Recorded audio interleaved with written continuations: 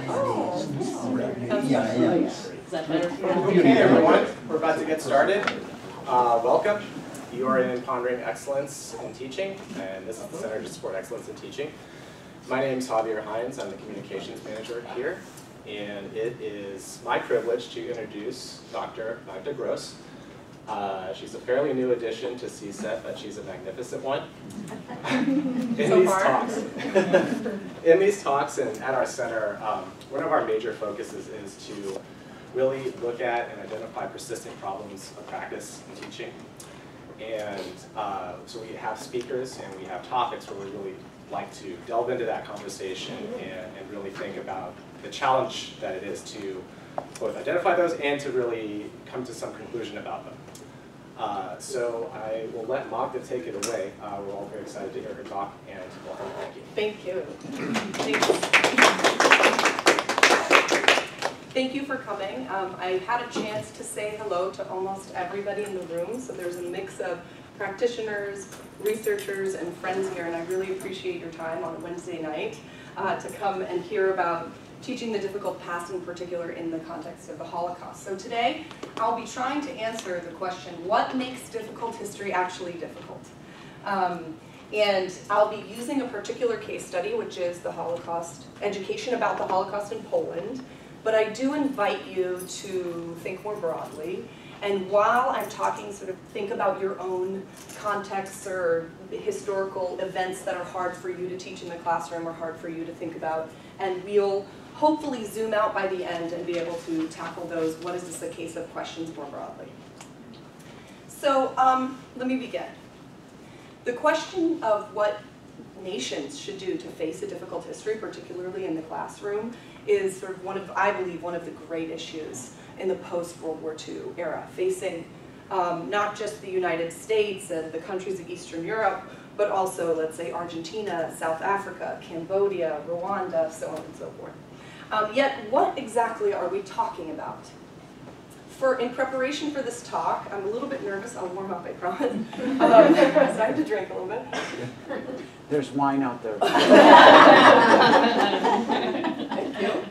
In preparation for this talk, I tried to look up a language that had this term captured in one word. And I couldn't find it, except for in one language. Is anybody a German? Could you read it, please? Vergangenheitsbewältigung. And so ironically, of course, the Germans have one word for this term. Of course, it's a word made up of 5 other words, but the point stands. In most languages, we don't have a word for this. And in my understanding, this translation, I've asked a few people, this word could be translated as a struggle to overcome the negatives of the past, or dealing with the negatives of the past, or working over the negatives of the past, or coming. Anyway, you get the point. The variety of possible translations, I think, really indicates the problem that we're facing. And just because a language lacks the word doesn't mean it lacks the problematic, of course. And so today, I'll be answering 3 questions in an attempt to define what makes difficult history difficult in the context of the classroom. First, I'll answer what happens when children actually are asked to face the difficult past, so I'll be giving examples from research. Second, I'll be thinking about the question, when and why should we actually do this? And lastly, I'll be giving you a definition of what I think that it is. And so what I'm trying to propose is sort of an orientation towards teaching history that bridges 2 major themes in the literature so far. One of which is teaching history as a sort of celebratory enterprise where we teach people to be proud of their nation, and another one as a dispassionate enterprise, one where we learn to analyze and respond to texts as a matter of fact. I think difficult history places us somewhere in the middle and really pushes us to think, why are we teaching difficult history? All right. So, as a researcher, I think about, I'm going to put on my timer. As a researcher, I wonder what shape the past will take in the heads of young people, essentially. What shape does the past look like? And most of my work has been about the Holocaust in Poland. And typically, one of the questions I was asked years ago, which led to this, which was, Dr. Gross, isn't all of the Holocaust difficult? To which I answer, yes, of course, in some ways, but also no. I don't think teaching all of the Holocaust is difficult. And I think that this lecture will hopefully convince you why. For 3 years, I worked with and I interviewed hundreds of teachers in Poland, and I worked with hundreds of students in Poland. And today I'm going to draw on the analysis of students' responses to just one small part of my research, which is the responses to this photograph. And I asked myself, what happens when school children are faced with a photograph of the difficult past, in this case, the Holocaust? I use a method called photo elicitation. Before I go into what the photograph is, can anybody tell me what they see, especially somebody who doesn't know or is uncertain about this photograph? Is there anybody uncertain about what it is? Does everyone know? Okay, what do you see? Yeah? I'm going to infer that is a Jewish man, probably a Hasidic or conservative, and he's surrounded by a German officer, I'm guessing, a German soldier, and other people who seem to be civilians. I think from what you've said, this is probably set in Poland, and I'm guessing that they are cutting off his lung, which of course is sort of a combination of insulting, blasphemy. Yes. Great. So I want to pause for a moment and say, when I show this to American audiences, especially young children, they often don't know what's going on. In part because they don't recognize the man in the middle as a Jewish man. They don't have that stereotype, young 12-year-olds, US context 12-year-olds, right? So very good. The man in the middle is a Jewish man. This is Poland. It's 1939, which is the beginning of World War II. Just a month after the Nazis occupy Poland. It's October. It's an area probably around Łódź. And what you see is you see German officers, a couple of them. How many German officers are there? I don't think they were officers. I think they were ordinary German soldiers. Ordinary German soldiers. And some Poles. And some Poles. How do you know they're Poles? Well, they're not bearded. It looks like even the person behind, even the people behind are not Jews. They're not bearded. They have classic university caps. They're basically in a Polish university uniform. And notice too that for the most part these are civilians surrounding. And what is their expression of horror? Are they afraid? Is the No. woman, Yes. woman smiling? There's The woman with the baby, is she smiling? I was trying to figure out. She's smiling. She is. She's He's smiling. smiling. This woman is smiling. In general, folks are pretty excited about what's happening here. In fact, once when I asked an American group of teenagers to look at it, they said, maybe it's some kind of a celebration. Maybe it's a wedding celebration or a family celebration, right, to give you a context. So I want you to remember these smiling faces, and we are going to go into what Polish students saw when they looked at this photo. Importantly, all Polish students knew that this was a photograph from Poland, and it is a very common photograph in their cultural imagination, as well as these university caps are very recognizable to Polish kids as basically a uniform of Polish students.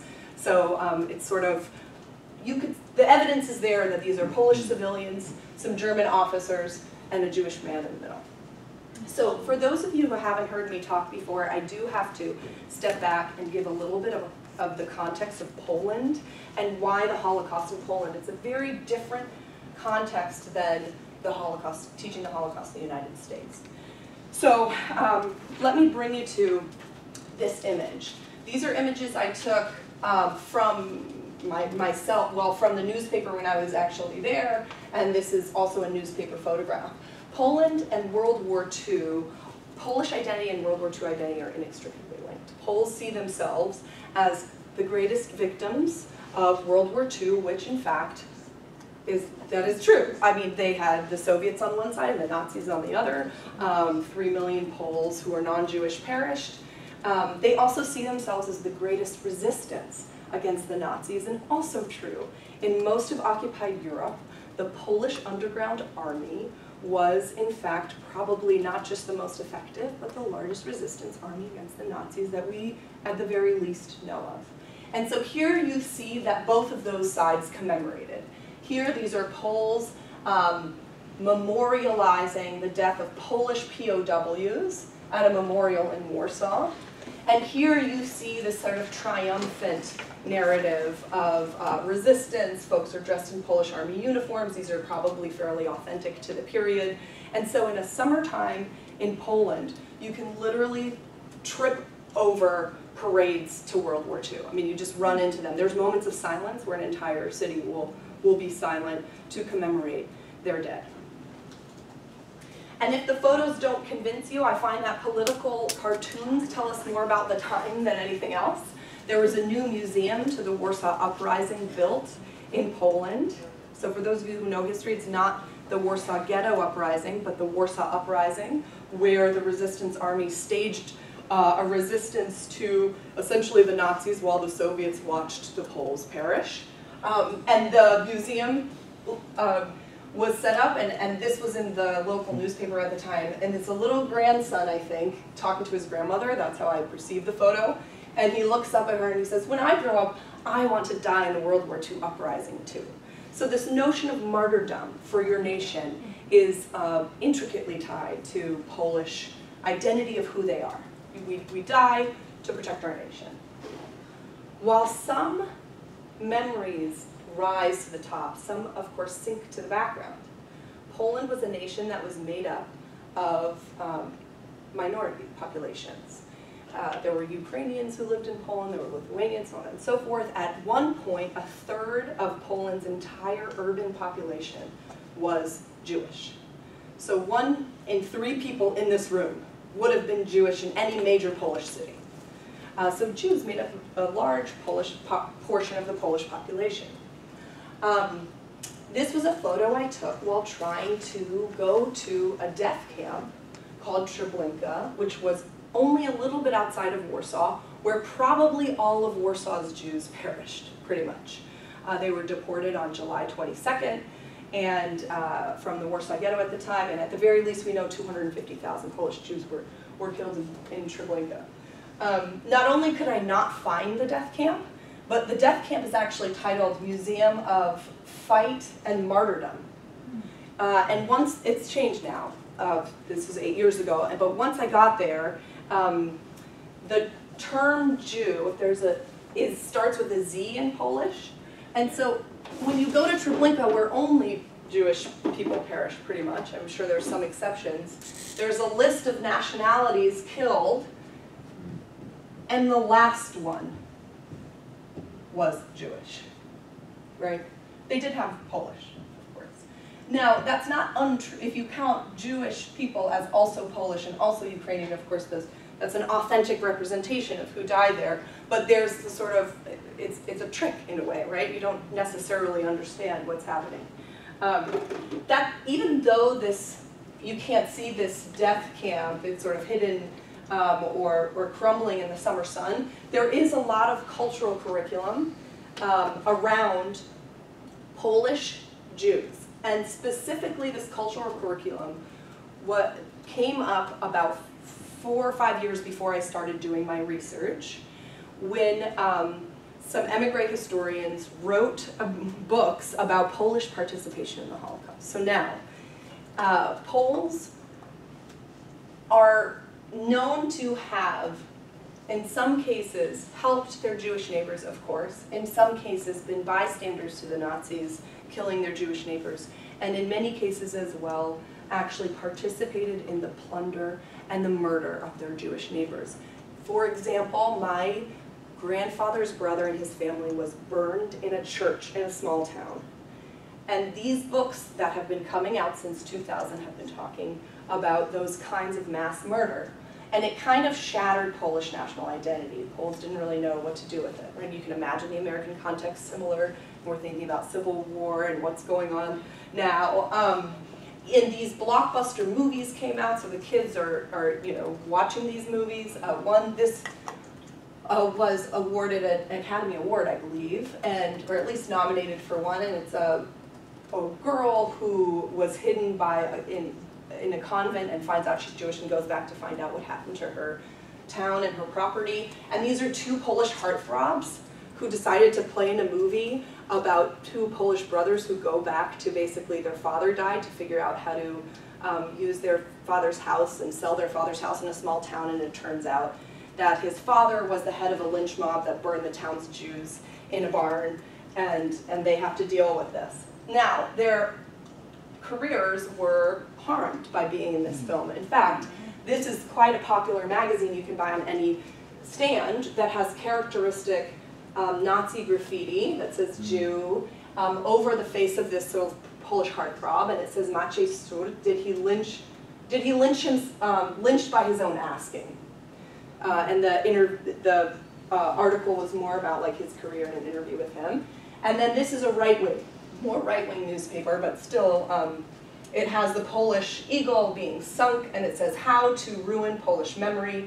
Films like Aftermath, Pokłosie, make Polish-Jewish dialogue harder." And I want us to think about this. Does facing the difficult past in our context make it harder for people to talk across difference? That is a major critique and comment that folks ask me at the end of presentations like this. So that's the Polish context, because we're talking about it deeply. But I do want you to constantly be thinking, what could this be a case of? So let's go to question one. What happened when we asked teenagers to face an aspect of the difficult past? Here's my photo. So let me give you some findings.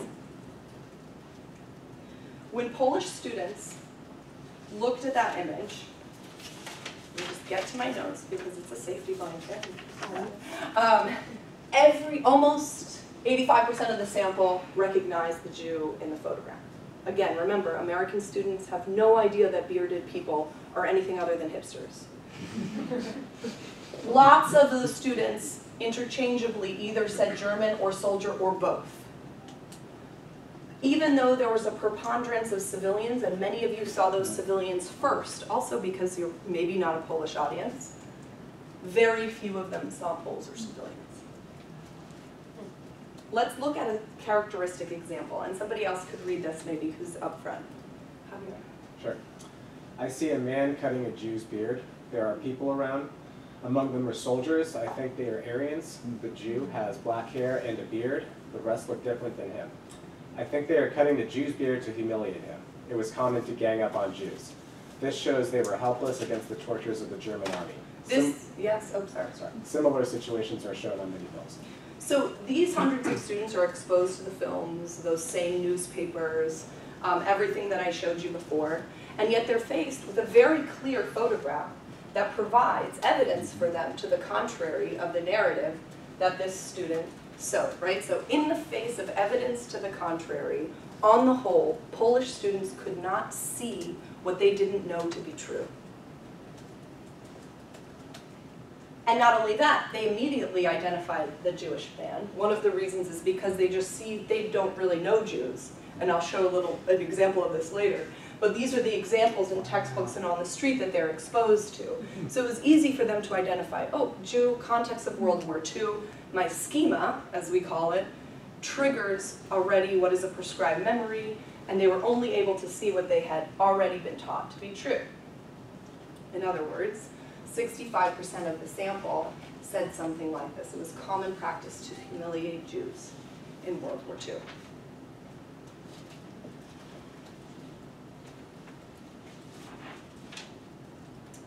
Okay, so I'm going to pause before we go to the other 25 to 30% because I know you're wondering about them, and they do face the, they're sort of the crux of my talk. I wanted to say one extra thing. So Susan Sontag has a theory that memory will alter an image according to memory's needs. And so I'm building on this idea that the students typically are basically confirmation bias. All right, so when and why face the difficult path? This is where I'm going to read a little bit because I've thought this through and I want to make sure I get everything out. So until fairly recently, remembering nasty parts of national pasts has been considered unpatriotic. And I'm quoting now from Timothy Garton-Nash. Just 2 days after the murder of Caesar, Cicero declared that all memory of the murderous discord should be consigned to eternal oblivion. European peace treaties called specifically for an act of forgetting, and the English Civil War ended with an act of indemnity and oblivion, end quote. And once even, when I was talking to a historian who was also a friend of the family, Tony Judd, he said, were it not for a long period of forgetting, many countries in Europe, specifically after World War II, East and West, would have had trouble putting themselves back together as politically stable units. Living a lie can be useful that way. It allowed time for divisions to heal and should not simply provoke scorn or irony. There was a reason. This presupposes the question that we have to ask, when is a good time to face the difficult past? Which I think Judd would probably say, not right away. We have to do it, but not right away. Against this position, I believe it can be argued quite powerfully that delay and suppression have their own psychological and political price. The price that torturers, commandants go unpunished, even go back to high office. Wouldn't this compromise a new regime rather than allow us to heal? Especially compromise democracy in the eyes of those who are set up to in fact be its greatest supporters, those who were liberated, and presumably even those who have been marginalized. Or let's propose another question, one that Truth and Reconciliation Commissions in South Africa considered a long time ago. What if facing the past right away could uniquely unburden us or enlighten us? In other words, it seems to me, maybe somewhat spiritually, that truth-telling might not only be the most desirable, but the most feasible way to grapple with the difficult past. And let me remind you of something. It is impossible to ignore difficult histories typically. In the Polish context, I'll give you an example. And so even if, let's say, a nation were to decide to do so, the signs are all around us. For example, the Jeep Cherokee, right, is an American imperialist sign that reminds us that whites genocided a group that they can name a car after it. Similarly, in Poland, everywhere you have the plunder of Jewish gravestones was Nazi practice, but it was also, those stones were used as building materials. Some have excused it as like poor peasants who didn't have money used it because that's what all, but you know. So this is an artist who goes around Poland and finds sand boxes with Jewish gravestones. Now you can imagine that there's many that are flipped the other way that we'll never know, you know, what was there. This is some kind of a like seed grinder he found in a workshop.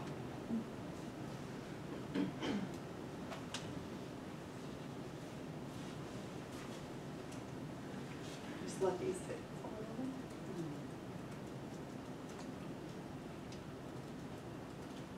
And again, this is not just unique to, this is particular to the context of the Holocaust, of course, but if we think about all the other symbols and ways that oppressor groups use marginalized communities' names, the Washington Redskins is an example. It's a football team. Or like I said, the Jeep Cherokee. These are reminders all the time of what has happened in the past. And that leads me to basically the idea that it haunts us. There's a presence of absence, right? So we have, in one way, we have to face it because it's there all around us. It's kind of making us almost maybe sick as a society. But so let's turn our attention now to hope. The dissonance, those students that stood out against the rest. These are outliers to the conundrum we have. So I had about 30% of the sample that was able to all of a sudden see poles. Why were they able to? And I would like to note that it's a statistically significant sample of girls who were able to see Polish faces, which I haven't explored. I'd love a partner in exploring that. I call it a dissonance of incongruity. Yeah, I mean, maybe those are too similar. Maybe it's just dissonance. But Anya said, a Jew around whom are standing, so she's telling what's happening. These are actually written. A Jew around whom are standing German officers, a few civilians among them, a mother with child.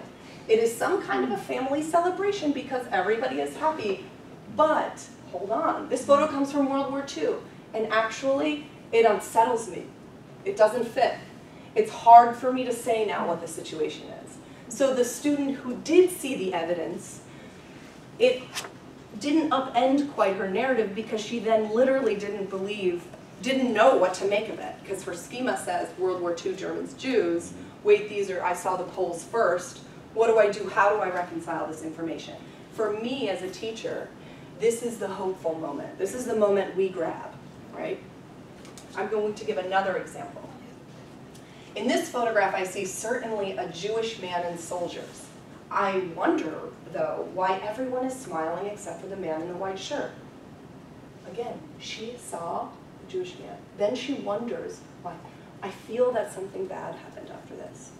As teachers, we grab that moment, right? This is the moment where our students who are not already positioned to believe us, or already positioned towards, let's say, fascism or something. This is our middle group, our cherished middle group that we want to make sure we change their minds. I'm not exactly sure how yet, which is hopefully the next 10 years of my life. But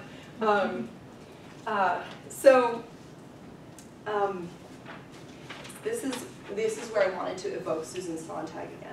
So difficult pasts don't fit neatly into the narratives that have become collective memories. Sontag wrote in 2003, describing the effect of iconic photographs of the Spanish Civil War, I think it was. I can't remember now what the photographs were. But anyway, of remembrance in a book called On Photography. She wrote, quote, strictly speaking, there is collective instruction, all memory is individual, irreproducible. It dies with every person. What is called collective memory is not a remembering, but a stipulating that this is important, and that this is the story about how it happened. Common ideas of significance trigger predictable thoughts and feelings, end quote. In other words, her distinction between remembering, which is individual, and stipulating, which is social, is important because it implies that collective memory is connected to how we think about schooling and curriculum and teaching in the national context. If we apply what Sontag is saying to students in this sample, these children were collectively instructed to remember the Second World War as only a story of German victimization of Jews, which is why it's so hard for them to understand. In a recent New Yorker article, Elizabeth Colbert stated that new psychological studies found that, quote, conclusions, this is voters, especially voters, poor white voters voting against their self-interest, conclusions once formed are remarkably perseverant, end quote. The article is a reference to the Trump era of alternative fact or confirmation bias, but for those of us in history education, this is, of course, not new. Indeed, and I'm using a line that I think some of you will recognize. A philosopher once said, how can we even ask people to overcome established modes of thought when it is these modes that permit understanding in the first place? So in the case of difficult history, building on previous knowledge seems a hindrance. It's not easy to just create new knowledge. Teaching and learning the difficult past forces us to confront deep and difficult truths. How could someone be both a victim and a perpetrator? How could somebody be both my loving grandmother and have turned a Jew away at the door, whatever? A hero and a villain. How could any of this have ever happened? Who should I condemn? Who am I? These are the kinds of questions that resist simplification but force us to imagine what seems on the surface unimaginable. And it's not just us in this room who might think, and children in classrooms who might think some of this is unimaginable and grapple with this. I'm going to quote Jeffrey Hartman. He said, he's an American literary scholar who escaped from Germany as a child. He wrote, quote, disbelief touched the survivors themselves. Two phrases stand out in their testimony. I was there, and I cannot believe what my eyes have seen. At the same time, to allow ourselves to fall prey to disbelief on the difficult past now is in some ways letting our enemies win. Primo Levi wrote that at the end of World War II, Nazis turned to prisoners in the camps and said, even if some of you survive, people will say the events you describe are too monstrous to be believed. It seems to me then disbelief is too high price to pay or disregard. So let's look at another photograph quickly to talk. Some of you may be familiar with the scholarship surrounding this photograph, but if not, I'd ask you again to tell me, what do you see? And those of you that know, please don't.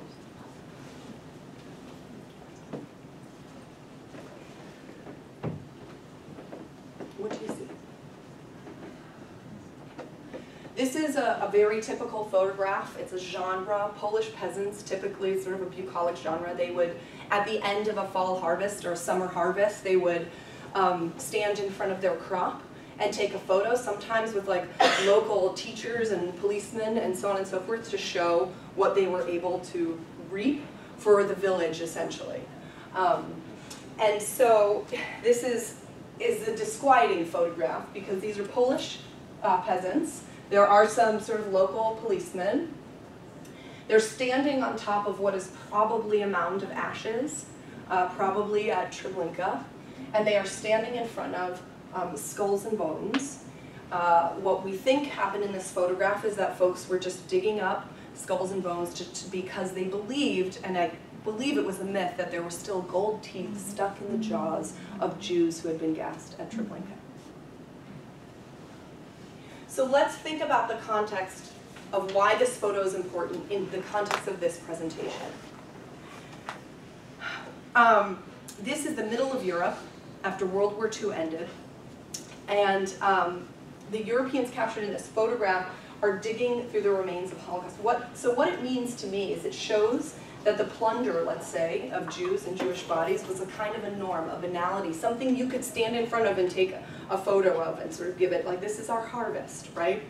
And so taken together, both photographs and the ideas I'm trying to put forth here, the phenomenon of extraordinary things done by ordinary people forces a kind of narrative change. And it's not just for the Holocaust, but overwhelmingly victims of genocide and mass murder have been plundered and killed quite personally, and in sometimes in quite banal ways. And so what we think about is in multiple municipalities in Poland, Ukraine, Belarus, Lithuania, men and women of totally good social standing, not necessarily military folks and not necessarily marginal, crazy people who slaughtered their neighbors, but men and women of good social standing facilitated and oftentimes directly participated in acts of both murderous violence and plunder against their Jewish friends and neighbors. And that, I believe, is what's difficult about teaching the Holocaust in Poland. To evoke a well-known saying, invoking 1 million people gassed at Auschwitz is tantamount to quoting a number. At the risk of stating the obvious, what is difficult is that every stage of the Holocaust decisions, individual decisions, had to be made that contributed to it. And of course, I'll ask you now to think of enslavement, terror, lynching, so on and so forth. I mean, there's so many analogous ways we can zoom out and think about this. All right, so why do it? If it's so hard, and if it upends what we know to be.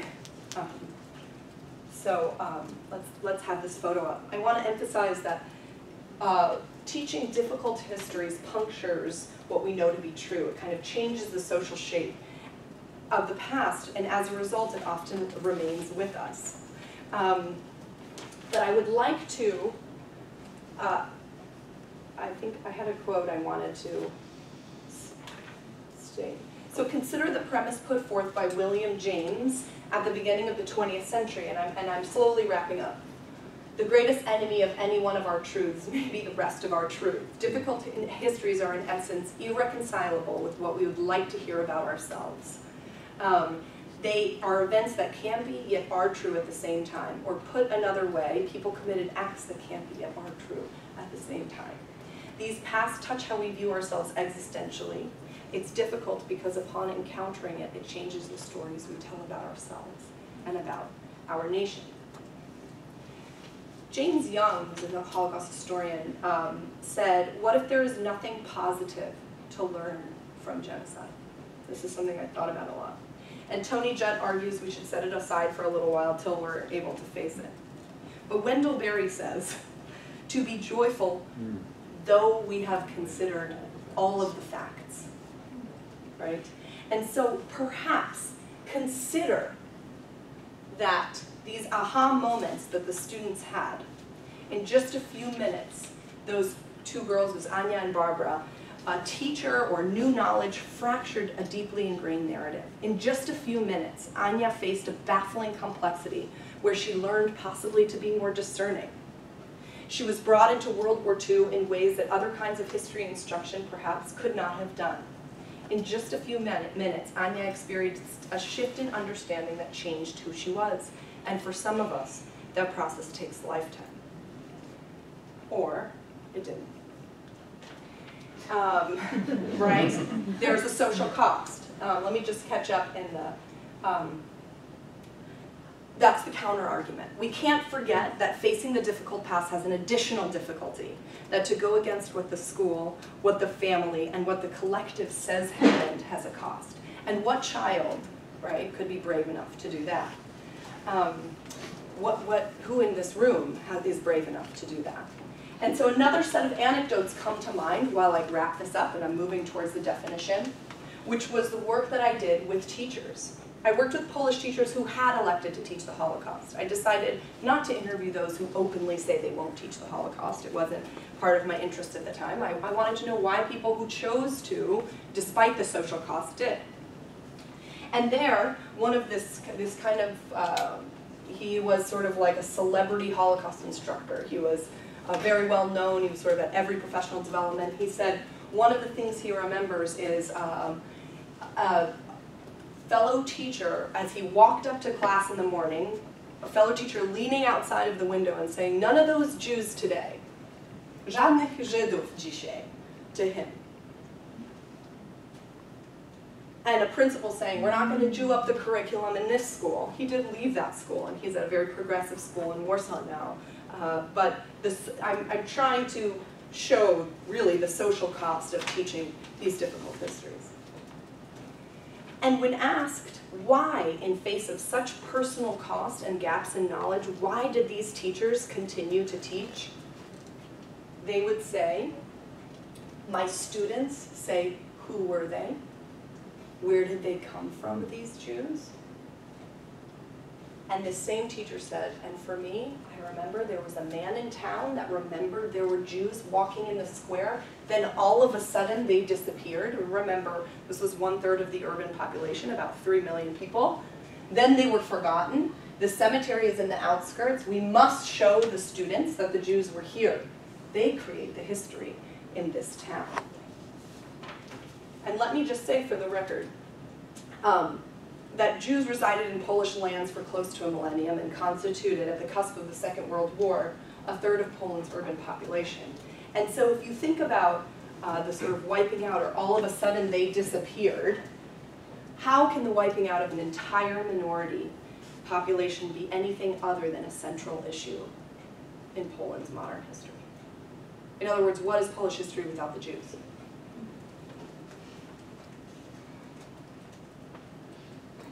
So now I'll close. I hope I've convinced you in the talk of a kind of working definition. Difficult histories are events or periods that don't fit neatly into what are socially accepted versions of the past. They're not just any violent event. They involve collective violence typically enacted by good people.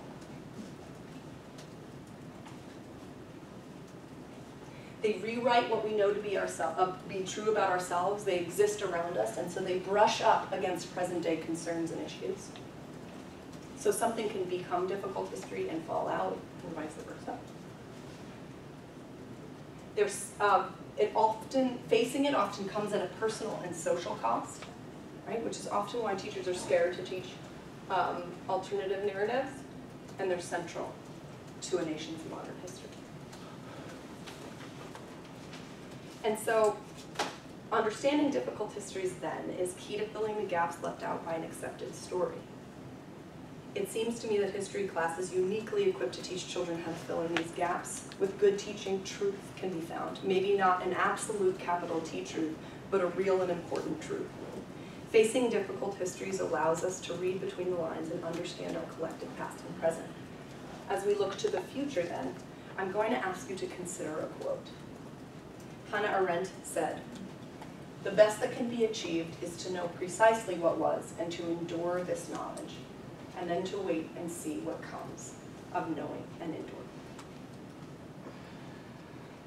Is it possible to go into the difficult past and to come out able to endure and ultimately to make decisions about our lives now that possibly we couldn't have made otherwise?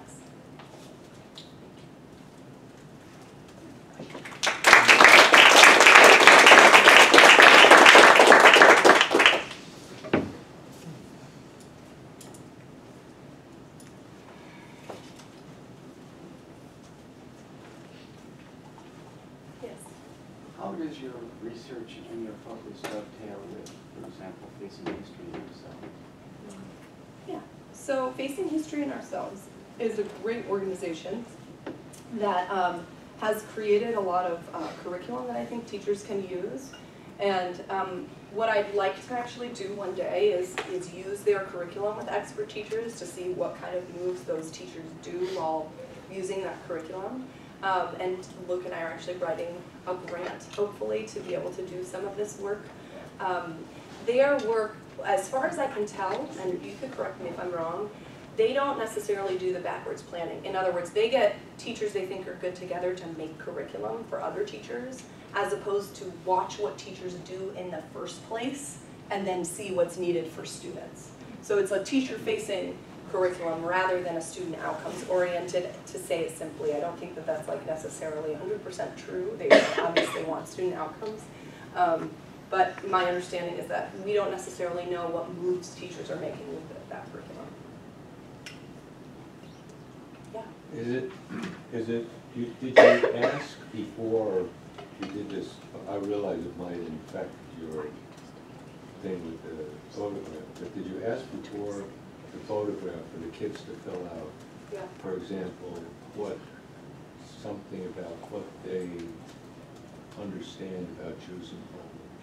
What is their view of that Right. in general? So I didn't, and I'll tell you a little bit why. They did two major activities with me. One was they wrote the narrative of World War II in Poland to just see if Jews factored in there. I just wanted to know without asking them about Jews, would they write about Jews? And then they had a series of 7 photographs, of which only some were Polish-Jewish. Many were Polish-Polish, so to speak. I didn't ask them that question because there's a researcher in Poland that asks that question on big national surveys, like, would you want a Jew to live next to you? You know, how many Jews do you think died in the war? So some of that research is already out there, and I think it's hard to, if you ask sort of a gendered question, you get a gendered answer, right? So if you ask like a Jude question to a student, you're gonna automatically get an answer. And I wasn't necessarily interested in what they thought about Jews. I was more interested in the shape that World War II, the shape that the past took in their head. What does that narrative look like? And are Jews organically included or not?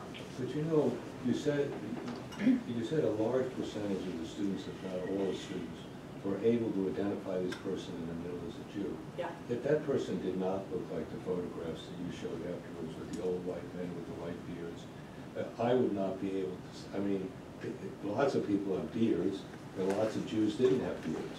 This urban population that you're talking about, most of them were not. But Polish students don't know that. So if I had showed a photograph of an urban assimilated Jew like my grandfather, and something happening to him in the midst, they would not have known what it was. Yeah, but you know, this person does not look like those white bearded people. And so I find what's interesting is that they knew that this was a Jew. And that's, you know, to me that reveals a lot more than what you're saying, because they seems to me, no, I don't think they look at all like that, those pictures. This guy, he looks like a guy with a beard, like, you know, he's not wearing a yarmulke, he's not, doesn't have curls, maybe they cut him off already. It doesn't even look like he had them. And he's not particularly dressed in any particular way. Well, So I think it's students interesting that they recognize knew that that person in the middle was Jewish. Maybe they're not telling everything that they know, like Cole's black kids in the South that he interviewed, and after 10 months he found out that everything he told them, that they told him in the beginning, was absolutely false. Maybe, but then that falsifies my whole talk, Martin. But as a person studying opinions and stuff, I mean, who are you? You come into the class, you ask them, who is this person? Oh, I didn't ask them who is this person. Well, they say, talk about the photograph. Yeah, I said talk about and the they're able photograph. to identify. I mean, obviously can identify German soldiers. That's pretty clear. Anybody that sees. It's very particular to the Polish context because I've done it with American students. They have no idea what's Yeah. happening. Yeah. No idea. That's Zero. what I'm just telling you. That's exactly my point. Those kids were able to say that this is a Jew. Your argument is that they look like those pictures, but they don't look like those pictures. It's a conventionalized image of the Jew in their imagination. But It absolutely maps onto, like, for example, I'm going to use an example from one of Sam's studies, the hippie, the image of the hippie. You could show lots of different images. They don't have to look exactly like this to be the conventionalized image. You see what I mean? But American kids, if there's a guy that has a band and some hair, even if the hair is a little shorter or the hair is a little longer or there isn't a band but he's going like this with a tie-dye shirt, either orientation they're going to know that it's sort of the conventionalized image of a hippie. And I think that's similar in the Polish imagination.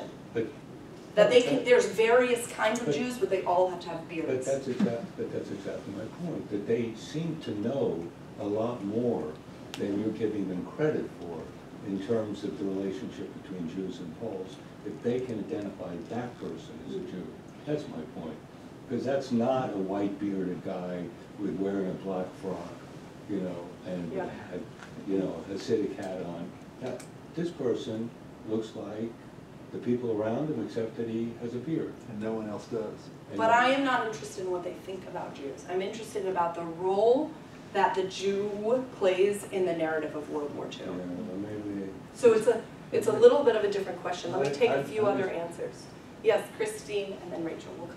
And then So you asked us in the beginning to think more broadly about, you know, what this means in other contexts, and so I just wanted to hear more about what you think about why in some places it's easier to do this than in others. So why have they confronted the difficult past in Germany? Why, to this day, does Japan refuse to acknowledge its war crimes during World War II? And you know, the rest of Asia insists that they do. And so I just wanted to hear more on that. That's a great question, and I would welcome debate on this too. But the first answer sometimes that I think in my head, which I typically don't say out loud, but I will say it out loud because I think it's important to refute my first thought, which is there weren't that many Jews left, so you can face your difficult past when there aren't that many Jews left. But that was the same case in Poland, and they didn't face their difficult past, right, in that way. So, of course, there's political context and the communists and repression and so on and so forth. But I'm not exactly sure why it's easier, is that the word, for some communities to incorporate difficult histories into their curriculum and face it, and for others, it's harder. Does somebody else have an opinion on this? Sure. Yes? It wasn't easy. I mean, it took Germany how long before they started to recognize and to incorporate into their curriculum and to build museums and so forth.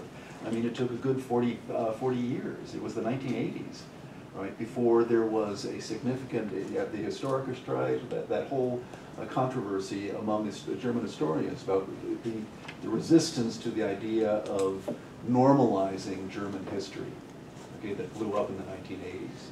Okay, so, and that, I think, was one of the great triggers for what has followed since that time. What sense was that it happened to, yeah? I see a similar thing, just in the way art history is taught. You mentioned Cherokee, and I recently taught that, and the way history is taught mostly is like, well, that bastard Andrew Jackson, he's the one. Mm-hmm. You know, he defied the Supreme Court, and so it's his fault. Mm-hmm. And then we're all off the hook. Mhm. And what I would try to point out is why I insist on teaching the Constitution. Because I said, okay, there's checks and balances here. What should have happened? And then they go, well, he should have been impeached. And then you ask, well, why wasn't he? Mhm. Because they agreed. The House of Representatives agreed. All the people who saw the Cherokee on the Trail of Tears, they knew that the Supreme Court had ruled in their favor. They similarly said nothing. But today we get to blame Andrew Jackson. There's also an issue of plunder there, right? Right. If you admit to some of this, you have to give back land, give back territory, give back homes, give back art, give back And so we, the homes that people gotta live in. blame we gotta blame someone. So this is those damn Nazis. Yes. Now it's Andrew Jackson. Get him off the $20 bill. It's his fault. And then we're off the hook. And I see it's the same thing. We don't have to face the fact Andrew Jackson was merely implementing the will of the people. Mhm. This is on all of us. I think, Rachel, would you? But there's a struggle over Melissa? these, there's a struggle over these ideas, right? That there was a tremendous pressure on the Germans, including Nuremberg trials, etc., even beyond blaming somebody. Yeah. That in fact, there was a tremendous amount of evidence put before the world right after the war Yes. that this had happened, and they had done this. Who did it? Who participated? That became an issue later on. There's no question that they had done this. It's well advertised. What other country in Europe? I mean, Poland's the only country that hasn't agreed to give back stuff. But there's no other country. Look what the French went through with so many years later, still not resolved about what happened in France. I don't think the Dutch. The percentage of Dutch Jews who were killed in the war was the same as in Poland. Yep. Okay, Dutch have never sat down and said, how did this happen? Who turned in people? Well, a lot of people turned in people. The thing with the money in Switzerland, when did that happen? That happened just 10 years ago. Okay, Swiss is clean, right? So I think Poland has a particular situation because of the reparations issue. But the fact is, and the Poles have been very adamant that we're the victims, right? So it's a different position. But the fact is that European countries in general have not dealt with this issue. I mean, you're right. They don't want to deal with the past and what they did. It's a tough. It's tough. It changes what we think about ourselves. Right? Of yourselves, Yes. how you characterize yourselves as a people. Absolutely. So let's take a few more. Yes. Rebecca and Sarah, and then Sam. Yes. I'd just be curious to hear you comment on, I don't remember how recent, but Poland's recent law about, Yeah. I don't remember the exact wording of it, but that seems to fit precisely into what you're Perfectly. talking Yeah. So they recently rescinded the law.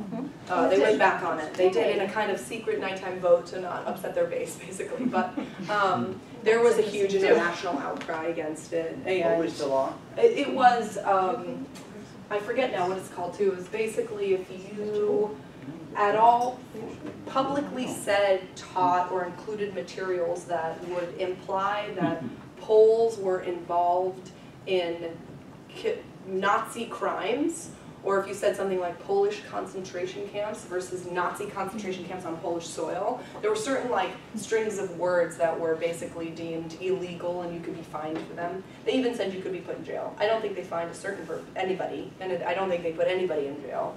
But there are a couple of people who are on trial right now because of their academic work that, well, the trials are now stopped and forgiven because the law was repassed, but there were a few trials that came up with historians who had talked about Polish complicity.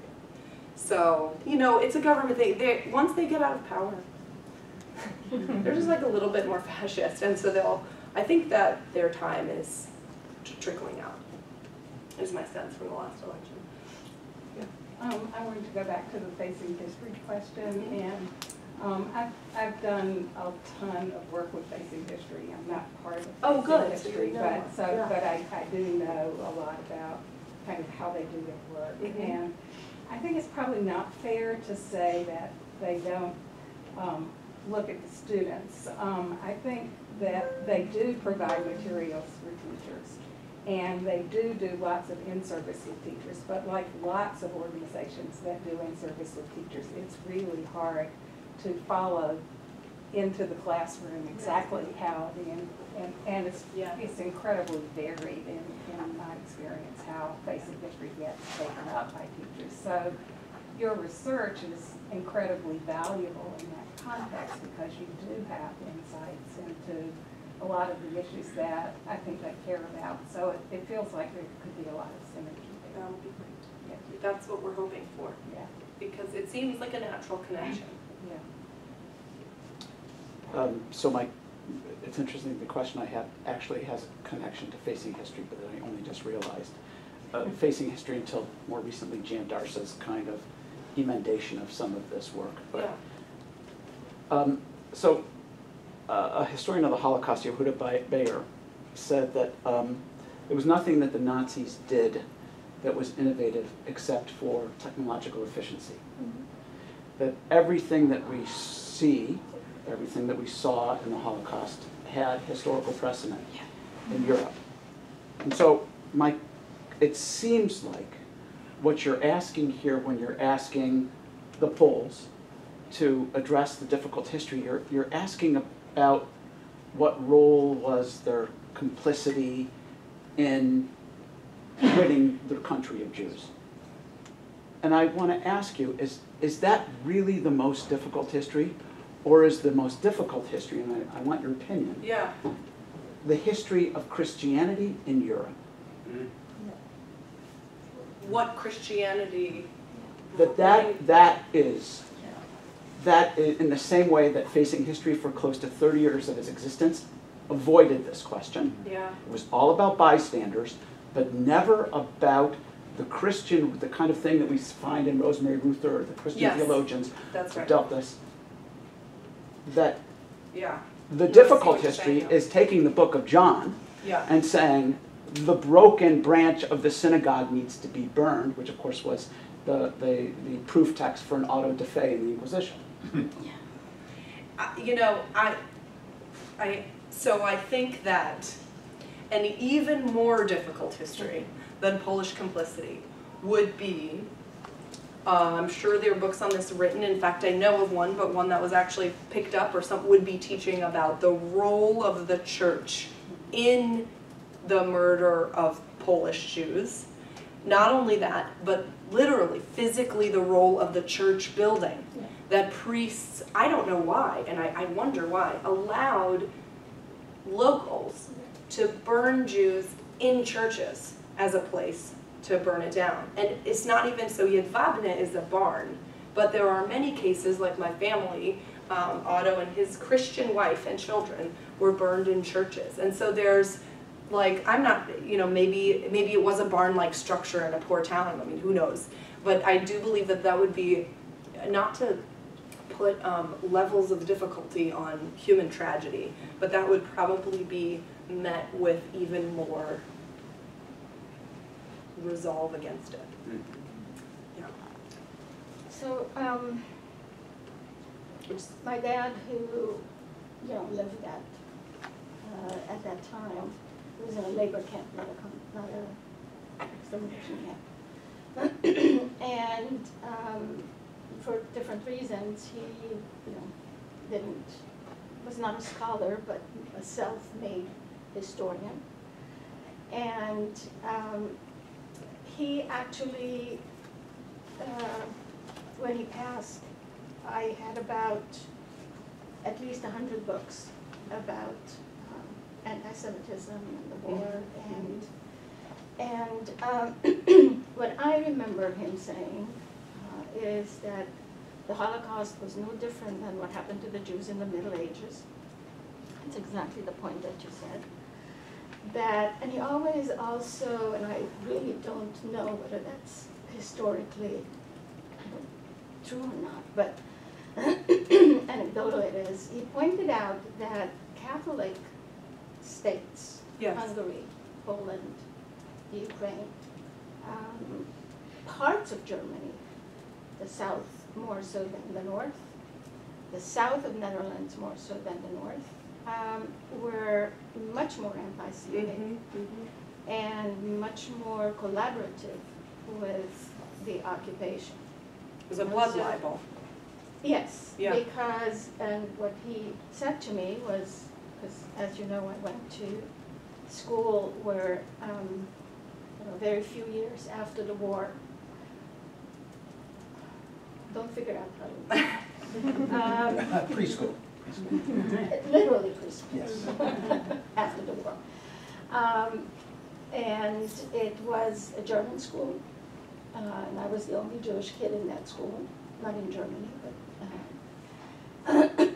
And my dad would say to me, all these friends, I just want you to know that every Sunday when they go to catechism, what they hear is, look what the Jews did to Christ. So and that's why, I make my friends very upset when I say that, when I'm not surprised by Jews will not replace us in North Carolina, in Charleston. Or Charlottesville. Charlottesville. I'm totally not surprised by that. And I just know that everybody's anti-Semitic. It's in my DNA. And I don't have to prove it. They have to prove to me they're not. But it's just in my DNA. Famously, some of the post-war pogroms, well, at the very least, the Kielce pogrom was because, well, this is, supposedly because a little boy went missing, a little Christian boy went missing for a few days. He came back and he said to his mom, his mom was like, where were you? And she was like, I was up at sort of like saying, I was up at the witch's house and she boiled me in a cauldron. He said basically I was like up at the Jews' house where they were using me in a basement for sacrificial something or other. I can't remember the exact details now of that particular story. So it's ingrained, it's interwoven. Judas, the Jews betrayed Christ, they sacrificed Christian children.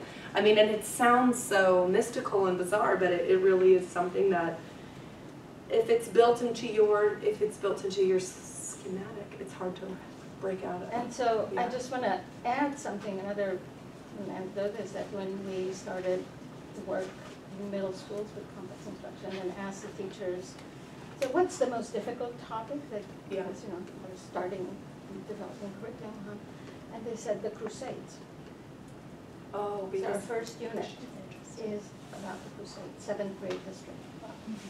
And why did they say it was difficult? Because it was Christian? I don't know. Yeah, there's a famous diary of a French monk who was at the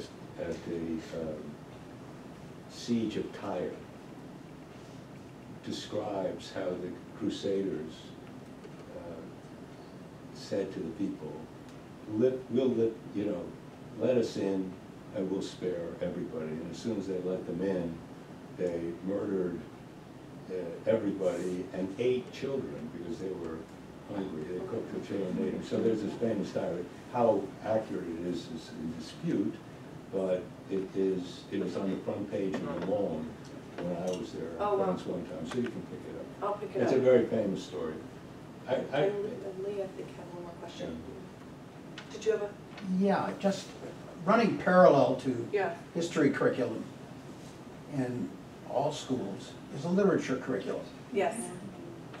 Fiction, drama, and that curriculum can be very difficult That's right. in a variety of the ways that you That's right. associate the term with history.